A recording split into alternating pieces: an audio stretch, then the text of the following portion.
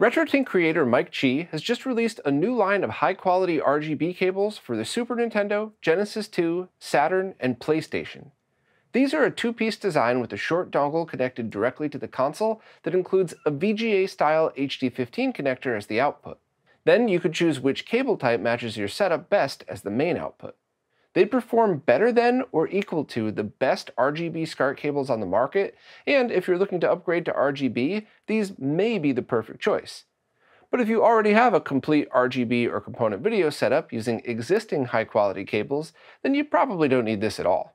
Stick with me to see how these things perform, because even if you already have awesome cables, maybe the next time you add a new retro console to your setup, these will be the perfect fit.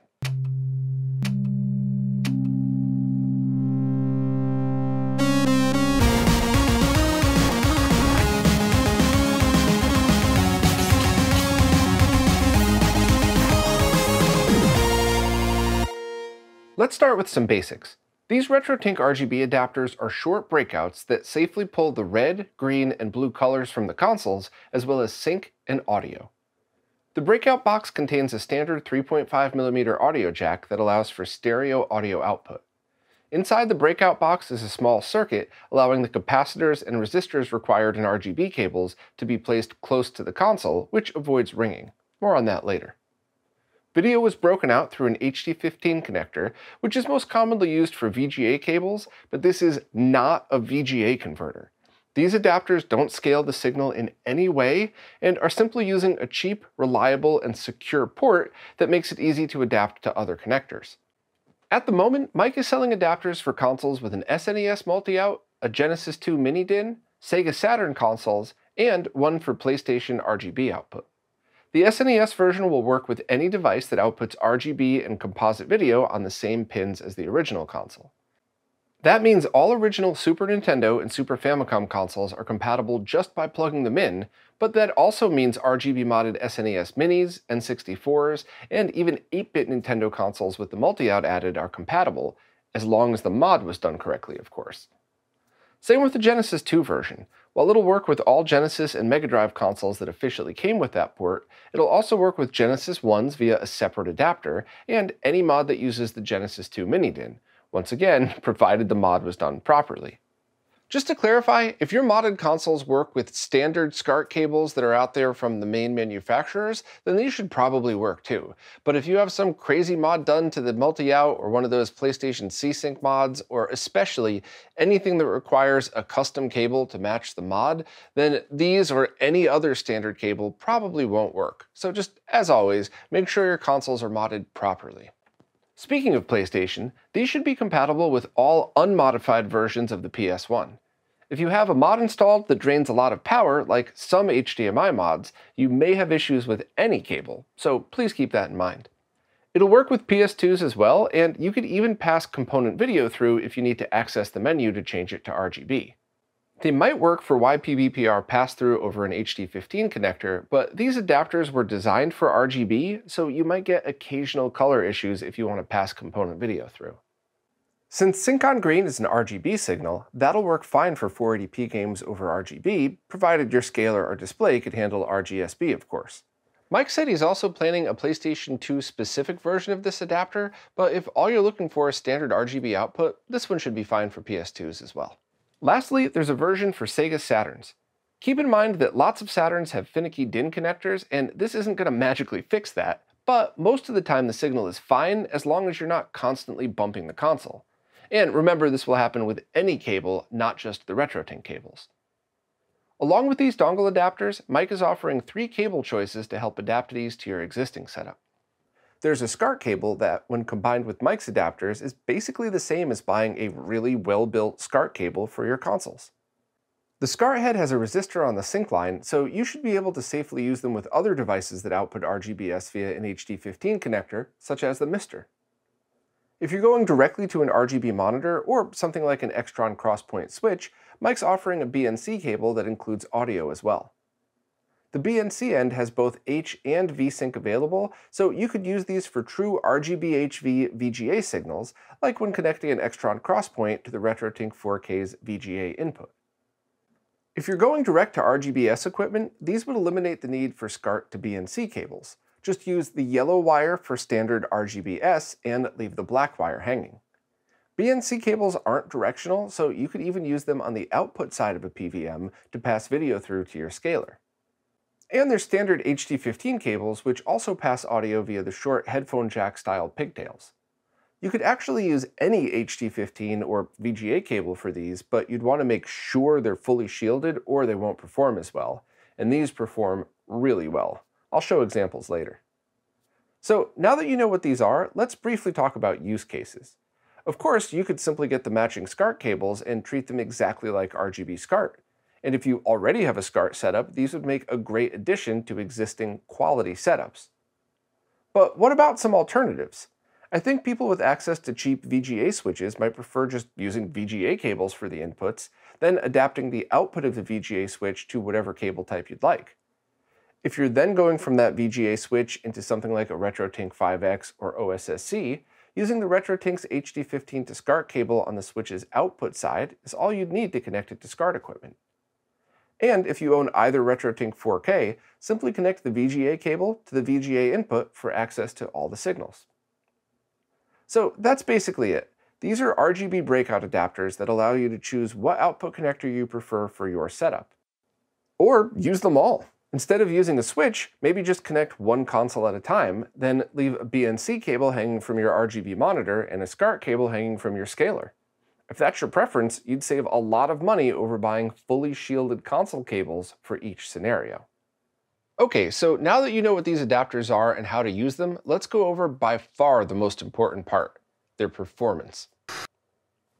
Well, since this is RetroRGB, I have to start by mentioning lag, and there isn't any. Remember, these are just essentially RGB cables, and it would be impossible for them to add any latency whatsoever. However, their audio and video performance are still crucially important, so let's start by looking at the video performance. Here's the RetroTINK adapter with RetroTINK SCART cable attached, compared to a high-end, fully shielded SNES SCART cable.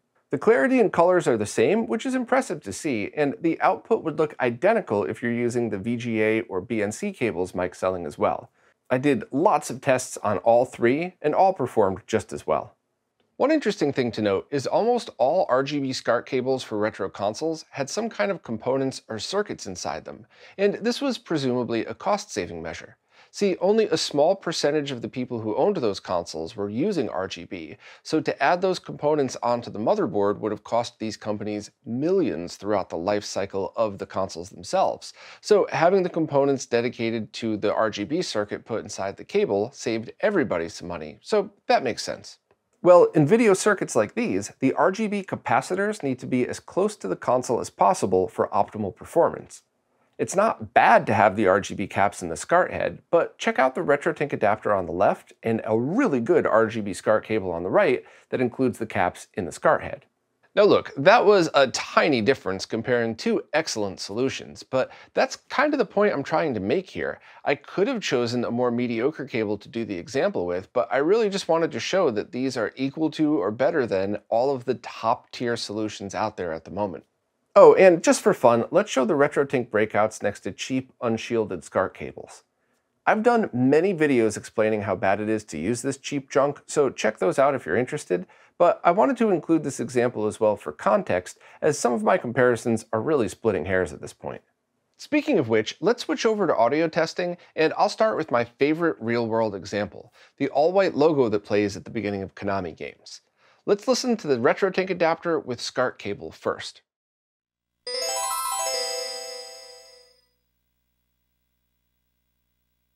Sounded fine to me, but now let's listen to the same thing through some unshielded cables, and pay attention to the background hum after the sound effect finishes.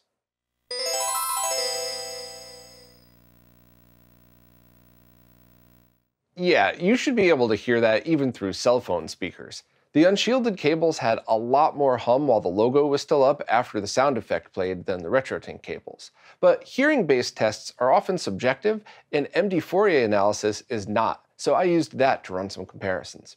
With the help of Artemio and some MD Fourier Discord members, I built a new testing rig out of an old Mac and ran loopback tests on some shielded cables. Then ran the same loopback tests through the RetroTINK cables. These graphs show the difference between the RetroTINK SCART, VGA, and BNC cables versus the shielded 1/4-inch cables. If you're not familiar with MD4A, these graphs may be confusing, so let me show one other quick example. This is two tests of the 1/4-inch cables recorded one right after the other, then compared to each other. Since analog audio could never be perfect, there's always going to be some difference between each test taken. So all that was trying to show is the difference between the RetroTINK cables and the fully shielded 1/4-inch cables was about the same as just two tests from the same 1/4-inch cable run against itself. If these graphs make your brain hurt, I'll simplify. This deep dive audio testing proves that the RetroTINK SCART, VGA, and BNC cables perform just as good as any shielded audio cable, but now it's time to test the adapters themselves. So I used Cosam's Neptune, yep, the exact same one you probably saw in Tito's video, and connected the RetroTINK adapter using short 1/4-inch adapter cables to my testing device. I also made sure video was connected and properly terminated, as I wanted this to be a real-world test environment with a CRT connected and running the whole time. Then I ran it through the same thoroughly vetted test setup. I also repeated the same tests with a stock Nomad, and with each console I also used HD Retrovision, shielded SCART, unshielded SCART, and shielded composite cables as well, with 2 recordings taking of each to remove as much margin for error as possible. As expected, the RetroTINK adapters had far less noise than the unshielded cables, but that's no surprise because we proved that before with the hearing test. But the RetroTINK breakouts also performed almost as good as the best alternatives tested. There's a bit of 15 kHz noise picked up from the console's video output, but it's not something most people would hear, even with good speakers. I think the best way to think about this is the audio performance of the RetroTINK adapters is almost as good as the best solutions available, and far better than any of the cheap garbage out there. I probably wouldn't use it for MD4A testing, but if you're doing deep dive audio analysis testing like that, you probably already have a dedicated set of cables and tools anyway, so not a big deal.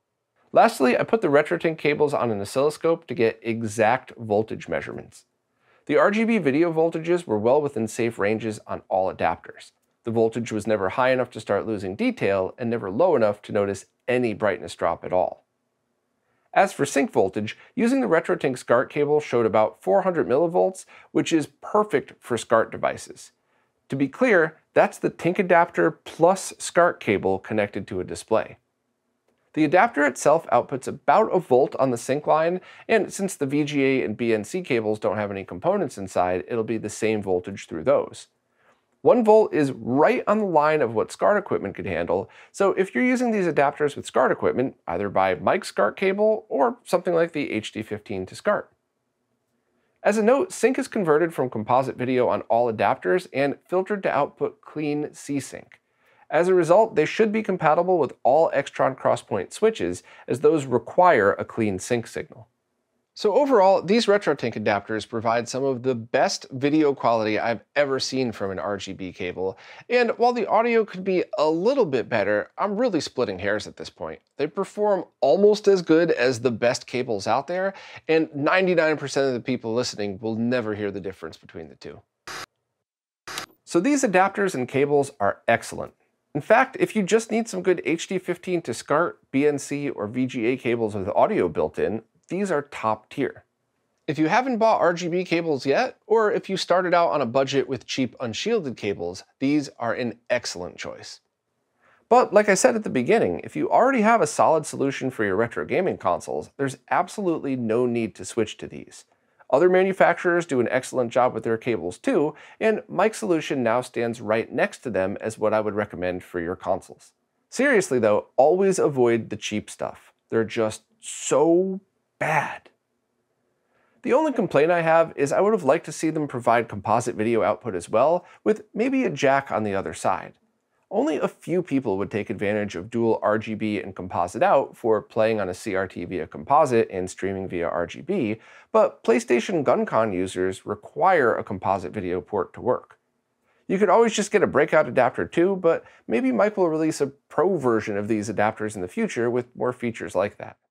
Also, I'd like to disclose that Mike sent me all this stuff for testing, and oh boy did I. I spent like 2 full weeks getting so much footage, so many different captures, and I really just picked and chose the best ones to show you here in interest of your time, because most of it just looked and sounded identical to the next best solutions out there.